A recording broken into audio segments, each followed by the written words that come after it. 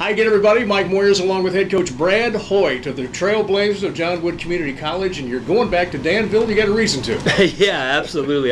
We went last year naturally, and so when you do that, you're thinking, oh, man, I don't know if we'll ever get back here again. You know, how much fun is this? You try to enjoy it, and what do you know? 12 months later, our guys figured out another region tournament, and we get another swing at it. The fun thing about following any type of athletics is to watch a group grow, and you've seen your group grow a lot. Yeah, we've grown a lot, and we really have. You know, we coming out a year ago and having some success. We lose a first-team All-American that was had arguably one of the best seasons that anyone's ever had here.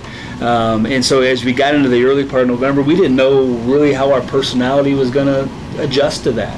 Right. But I tell you what, we had a group of sophomores, you know, a group that was here last year. They're tough-minded guys, and we kept saying, just stay the course. It's a marathon, it's not a sprint. That was sort of something we said from the whole time, and our guys sort of bought into that. You know, we had our ups and our downs and our drama along the way, I think like every sports season does. But when the smoke cleared, our toughness sort of showed, and here we are. The season's still going. And when the smoke cleared this past Saturday, they played a wonderful game. You beat Lincoln, and that game got kind of squirrely. It was 60-60, and then you go on a 23-10 run and put them away. And then the following day, wow! I mean, a battle. I mean, Danville may be the biggest team that I know we've played. Maybe the biggest team in the country. I mean, they're huge, physical, and it was a physical 12-round bout is really what it was. And I kidded our guys before the game. I said, if this was a pickup basketball game and nobody knew anybody, and we lined their team up and our team up, none of y'all getting picked first. Maybe not in the top 10. So we had to rely on just sort of who we are and kind of our personality, and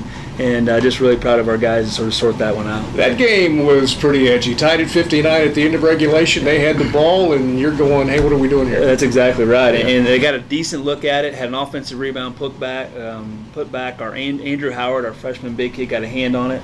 I felt very confident that our guys, that our talent level was good enough to beat them. And so in games like that, you want that thing extended. And so we got into right before overtime, I told our guys, hey, the better teams like overtime. I mean, the longer this goes, it'll sort of sort itself out. And first play of that overtime, Paxton Harmon comes off of a little pick and pop and drills a three, and that sort of got us back and sort of held them off late. He shot a couple of threes on Saturday from a different zip code. Yeah. He sends them up. Yeah, he does. Between him and Brody Gronwald, those two guys they're in range when they walk into the gym, as you say, and we've got pretty good guys around them that find them. But Paxton had an unbelievable weekend, and he's a really tough matchup, and it just sort of shows you a little bit of the toughness, I think, of our group. That's Brad Hoyt. I'm Mike Moyers. This group, talking about the Trailblazers, they're going to the Nationals in Danville on the 17th. We'll be back to talk about the number 8 seed, Olive Harvey. Whew, they are quick. We'll talk about that after we hear this from John Wood Community College. But Dad, you never went to college. And that hit me right in the heart. Taking classes at John Wood has advanced my career. Manufacturing has given me a great quality of life. And then the boys turn around and say, Papa, did you make that? I didn't make that, but I was part of that. My name is David Del Castillo. I have attended John Wood Community College, and I am living the American dream. Hey, we're back at JWCC. Mike Moyers along with head coach Brad Hoyt. Well, you're back to Danville. It's another great return for you. You go in at 21-11, and you're taking on a track team that's the number 8 seed in this tournament. They're quick. Yeah, they're quick and average in the 90s. They're really aggressive, athletic. I don't think we've seen that before, so it won't be the first time we've seen that kind of style. Right. And the unique thing is they play really fast, but one of their guards is leader in the country in 3-point field goals made.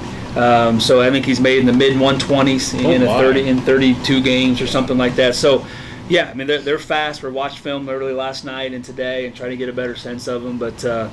But again, this time of year, it's about us being us as much as what we're going to see on Tuesday. Their low point output has been something like 87 points the last 5 or 6 games, so they can put the ball up. They do, and they go really fast on makes and misses. You know, I mean, it's one of those where defensive transition, getting back, trying to find guys will be a huge point of emphasis this week. And they've got multiple guys that find multiple shots in multiple ways, and so those guys are always tough to guard. But at the flip side, they're going to try to figure out how to guard us and try to guard our action. And it's two different styles, I can tell you that. It'll be two different styles, sort of a clash of styles a little bit, and hopefully ours wins out. You know, Coach, when I first looked at the way this tournament was set up, I thought, man, 9 days off, but it's a good thing, isn't it? Yeah, it really is, and we're trying to get healthy, you Yeah. know. And I mean, two of the guys in our top 8 haven't played in the last 2 weeks, and we're hoping to get one of those guys back for the national tournament. Our 6th man that had an unbelievable February, he's out for the national tournament, so we won't get him healthy. Actually fractured his pelvis in the last game of the regular season, hit really hard. So we've got to get a little bit healthy. Preparations and getting ready to go to a tournament like this takes some time from an administrative standpoint.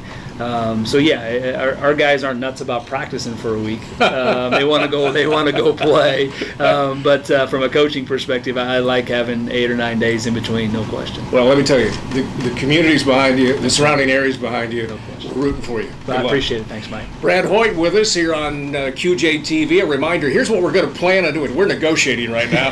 WTAD AM 930 might be carrying these games, and our plan is this. If we do this, we will do the first game on Tuesday the 17th at 8:30, and we'll follow the Blazers as far as they go in the winners bracket. Either Sean Secrease or Tim Kinshirf, they're basically the same guy. Potentially, they could be your play-by-play people. Again, this is great stuff, and this helps you with recruiting too. I hope so. Yeah, that's right. Yeah, well, I hope so. That's the plan. We try to play in big games and big moments, and I think kids want to be a part of that. Be rooting for those Blazers, folks. We'll be looking for you next time we see you.